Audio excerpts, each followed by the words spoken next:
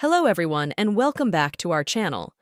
Today's video covers a time-saving tip, how to add a shortcut to your Google Doc directly to Drive in less than a minute. Maybe you have a document that you use frequently or one that you want quick access to from the main Drive view.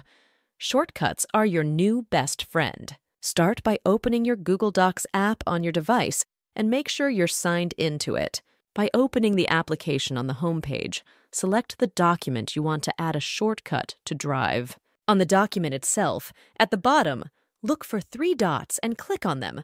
A new page with a drop-down menu will open, where you can look for the Add Shortcut to Drive option and click on it. By opening a new page, 4 options will appear, such as My Drive, Computers, Shared with Me, and Starred. Choose which option you want and click Add.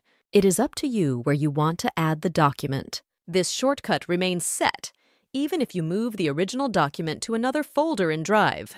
Super convenient. So the next time you want quick access to a Google Doc, remember the File menu and Add Shortcut to Drive to instantly download the document.